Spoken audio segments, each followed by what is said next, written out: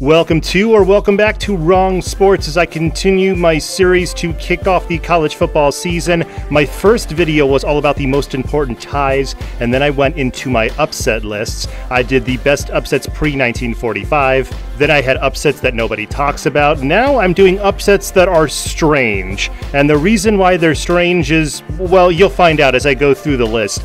This will be a ranked list, and it will be from games between 1945 and the year 2000, because this is a classic college football channel, in case you haven't noticed. Most of my videos are about college football before the year 2000. By the way, you can check out a whole bunch of playlists to the side. But before I get to the list, make sure you subscribe to the channel, please. Also, ring the bell so you can get updates on brand new videos. And if you like this video, please give it a like. Also, share it with another college football fan so we can get this channel with more subscribers before the end of the season. Plus, you can check out my social media. You can also help out the channel on my Patreon, or you can check out my podcast in the description below.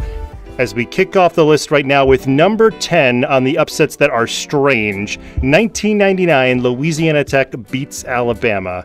And anytime Alabama is beat by someone that isn't a top-notch program or an SEC team, it is a pretty big deal. Well, actually, anytime Alabama is beaten is pretty much a big deal right now. But this one is pretty strange too.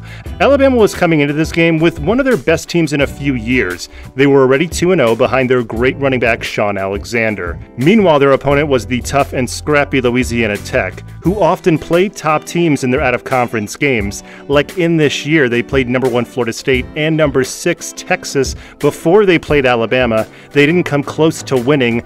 And by the way, Louisiana Tech and Alabama did play each other in 1997, with Louisiana Tech coming out a winner. But in 1999, Louisiana Tech was given no chance due to losing twice already to top teams in the nation, plus due to Alabama's offense being more high-powered than ever before, as they had over 500 yards in their previous game, and Shaun Alexander was averaging 150 yards per game.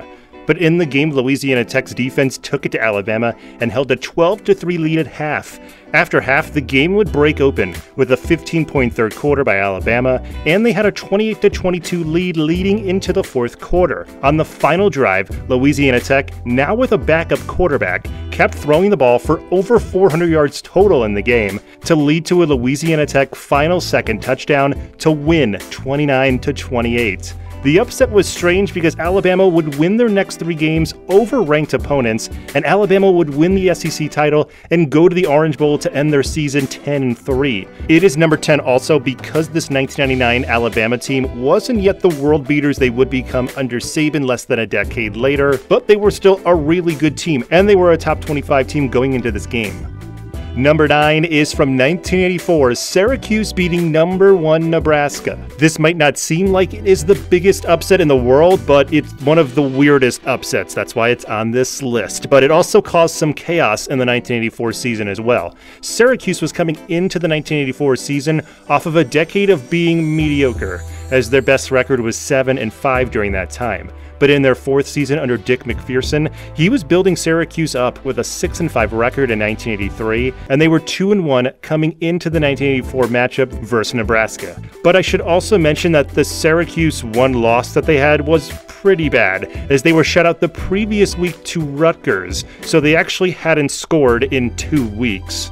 Nebraska, meanwhile, were coming off of insane offensive years in 1982 and 1983, but both years ended with crushing defeats and them missing out on a national title. To start in 1984, Nebraska were 3-0, and they were coming off of a 42-3 thrashing over number 8 UCLA. And Nebraska and Syracuse weren't strangers to each other, as Nebraska beat Syracuse the previous year by 50-plus points. So many thought after Nebraska scored 40 on a top 10 team the previous week that this game was going to go exactly the same way. But instead, Syracuse pushed around the Nebraska team to keep the score low. Then after a 14-2 second half by Syracuse, they pulled out the 17-9 win. You can say that this Nebraska loss was not that big of an upset, as losing to Miami the previous year was bigger, and I would also agree with that, but this is stranger because Syracuse was not that good, and they showed it by losing their next 3 games. First, they lost to Florida by a shutout, then West Virginia beat them by 10, and finally Penn State beat them by 17. So it's not like this big win did anything for their season. Meanwhile, Nebraska went on a 6-game winning streak after this loss, and they were ranked number 1 yet again, but lost their finale to Oklahoma to be 9-2. And I started it out by saying that this loss caused some chaos because the loss to Syracuse only furthered the case for BYU jumping Nebraska after that Oklahoma loss late in the season. We are in the 1990 season, one of my favorite seasons in college football, for my number 8 upset. That is Stanford beating Notre Dame. This upset was very strange and still is because of the difference in talent between both teams and the fact that it took one player on Stanford to make all the difference in the game. And coming into this game, Notre Dame was coming off of a 12-win season, and they were 3-0 on this season.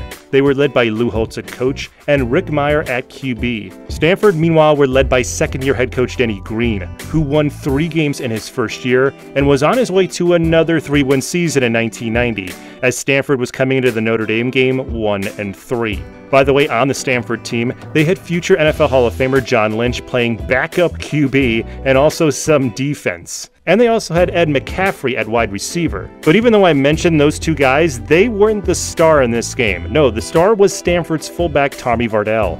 Vardell was known as a big fullback that never fumbled, and Stanford would need him and often use him in goal line situations. And they would use him a lot in the second half of this game, as they were down 24-15 at half. After half, the Stanford defense stopped Notre Dame most of the way and allowed Vardell to take over, scoring 3 times in the second half, all from the 1-yard line, to give Stanford the 36-31 win. The upset led to a 3-game losing streak for Stanford, so this upset looks even stranger when the season ended. Plus, Notre Dame would be a top-ranked team at the end of the season, so just a very weird upset, and the fact that one guy scored 3 times from the 1-yard line in the second half is even weirder. But speaking of weird, the upsets get even weirder with number 7. 1981, Georgia Tech beats Alabama. This upset is very weird because it's a really bad team beating a really good team. In 1980, Alabama was 10-2 and they won the Cotton Bowl. They were coached by the legend Bear Bryant, and many thought they were ready for a national title in 1981, as they were ranked number 2 to start the season. Meanwhile, Georgia Tech was the polar opposite. They were coached by a new coach in Bill Curry, who came back to his alma mater the year before. He led them to a 1-9-1 record in 1980, pulling off an upset tie, as they tied number 1 Notre Dame, but other than that, it was a horrible season for them. They were coming into 1981 with low expectations, but surprised everyone quickly, as this game was kicking off their season, and the game was a back-and-forth affair, until late when Georgia Tech went on an 80-yard drive to score a touchdown with less than 5 minutes left on the clock, and they would hold on to win 24-21. The upset was obviously shocking, but it was strange in a few ways. First off, it would have given Bear Bryant his 308th win, which would have given him the record, and instead it was a huge embarrassment, which only looked worse because, strangely enough, Georgia Tech didn't win again the rest of the season. This game made the list because this upset led to no winning streak or good season for Georgia Tech, and instead it was like a comet. Once in a while, a terrible team can pull off a huge upset. And to cap off this strange upset, Alabama would go on a tear the rest of the season, winning the SEC, being number 3 at the end of the season, and go to the Cotton Bowl. So yeah, weird. And to round out the first half of this list at number 6, it's from 1985. It's one of the biggest gambling upsets ever, and just one of the strangest games ever. It's Oregon State beating Washington. Washington was coming into this game a 38-point favorite, and even though they lost their first 2 games, they would win their next 4, including 3 over Pac-10 teams, so they were looking to win the Pac-10 title again. Oregon State, meanwhile, won their first 2 games, but then lost their next 4, including losing to Grambling State, and then they got shut out 2 more times. Oregon State had not scored a touchdown in their last 3 games either, so the 38 points was pretty generous, and not many in the media were thinking that this game was going to be anything, as many were wondering if Washington head coach Don James would play a lot of backups in this game. This game would obviously be strange since it's on the list, as Washington would score first, but then Oregon State were hanging around, and even though they had a backup at QB2, they would have a 14-10 lead at the half. At halftime, many still thought it was just a matter of time before Washington would take over and end the game. And they would actually score twice in the second half too to make that look like it was going to happen, as they were up 20-14. But with 2 minutes left, Washington was backed up near their end zone and were punting and looking to punt the ball far enough so that Oregon State couldn't score to end the game. Instead, Oregon State would take this chance and block the punt and return it for a touchdown. They would make the extra point to be up 21-20. Washington would not be able to score again, and the upset would happen, resulting in what was at that point the largest point spread ever to lose, as Washington again was a 38-point favorite, and they didn't even get 38 points in the game. And the weirdness would continue because Oregon State wouldn't win another game for the rest of the season and would not win another Pac-10 game for another year. Kicking off the top 5 is from 1984. It's one of my favorite strange upsets. It's Navy beating South Carolina. This upset is strange for a few reasons. First off, when this game kicked off, South Carolina were ranked number 2 and 2 wins away from a perfect season and a chance at a national title. That is a rarity. Meanwhile, they were playing Navy, who had only 3 wins on the year, 2 of those wins versus 1 AA opponents, and another win over a 500 UNC team. But on this day in Maryland, Navy had South Carolina's number all game. The game was broadcast nationwide, and many thought it was going to be an easy win for South Carolina as they were getting ready for one of their toughest challenges next week as they would play Clemson. And South Carolina had already beaten top teams like Florida State and Georgia already, so looking forward to Clemson and potentially beating them for the national title was fair. Instead though, like I said, the game was total domination by Navy, who led only 14-7 at half, but then they went on a tear in the second half as they scored 17 unanswered in the third quarter to be up 31-7. The game was all out of reach, and so was their perfect season for South Carolina, who lost 38-21. South Carolina would win their final regular season game to be 10-1, while Navy would lose to Army to be 4-6-1, making this a big reason why this upset is on the list, and also it ruined one of South Carolina's best chances for a national title. And we're going to be in the 90s for the next few here, as number 4 is from 1996, Memphis beating Tennessee. Tennessee this year would have Peyton Manning at QB, and we're already coming into this game ranked number 6 at 6-1. Memphis, meanwhile, were coming into this game off of 4 losses in a row and were 26-point underdogs. Also, Tennessee ruled in this series as they were 15-0 versus Memphis coming into this game. But the strangest thing about this upset was that it was all Memphis's defense and special teams that kept them in it and won this game. As Tennessee would outgain Memphis 2-1, the defense would harass Manning all game and picked him off, as well as had a few sacks. The special team supplied a touchdown in this game with an amazing 94-yard kickoff return by Kevin Cobb, which also won an ESPN award for best play that year. The end of the game was fairly spectacular as Tennessee kicked a field goal to take a 17-14 lead late. But Memphis would drive through their defense to complete a long pass and get a big run to set up a short touchdown run for the shocking 21-17 upset win.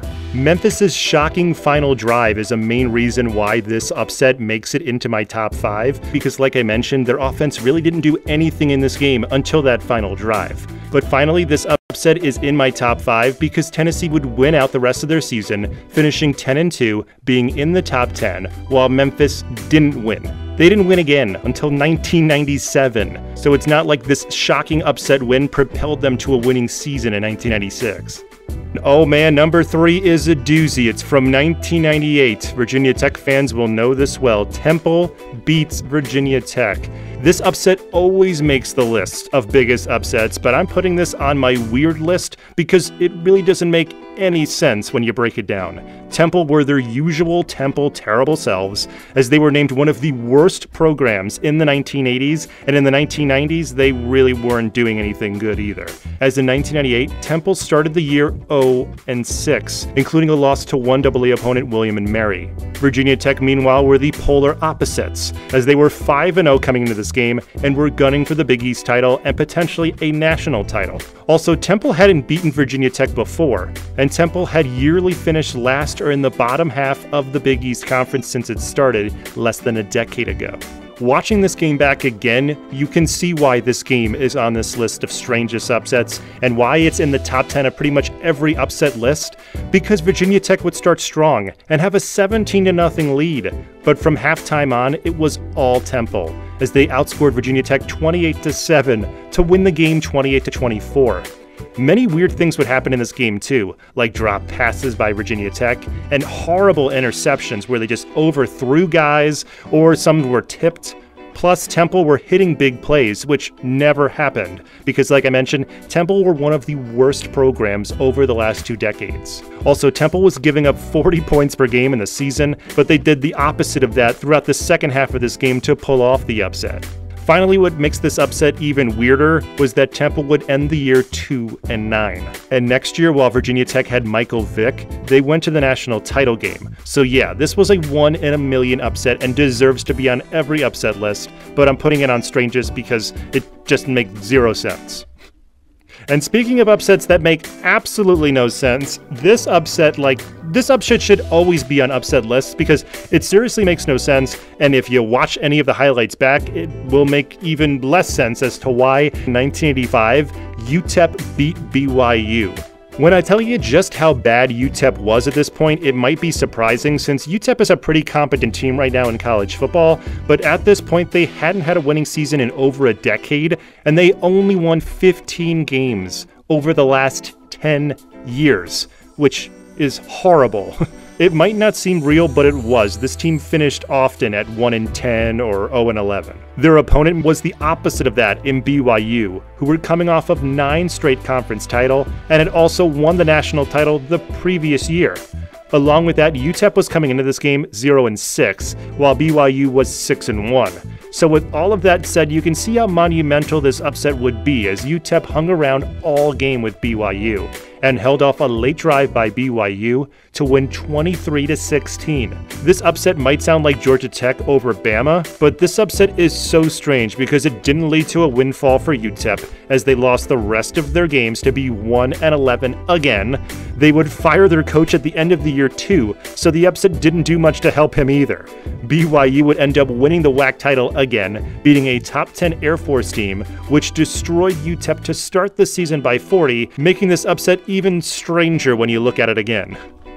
And coming in at number 1, I love this upset, and I love how strange it is, from 1999 Cincinnati beating Wisconsin. Cincinnati was not nearly as good as they are now, as they came off a 1998 season with just 2 wins, and that was after losing their first 9 games. Their opponent, meanwhile, was Wisconsin, who had Ron Dayne, who was looking to become the leading rusher in college football. Not many were giving Cincinnati a shot in this game, even though Cincinnati were playing at home in a new stadium. But instead, Cincinnati was up for the test as they put the pressure on Wisconsin all game. And even though Ron Dayne was a little banged up, he still managed to run for 100 yards and a score. Cincinnati on offense used a lot of play packages as well as having a good run game, which got them their first touchdown. At half, Cincinnati actually had a lead at 7-6, and then they had a 14-12 lead through most of the second half. Even though Cincinnati were leading throughout pretty much the entire game, many were just waiting for Wisconsin to finally get a touchdown and take the lead.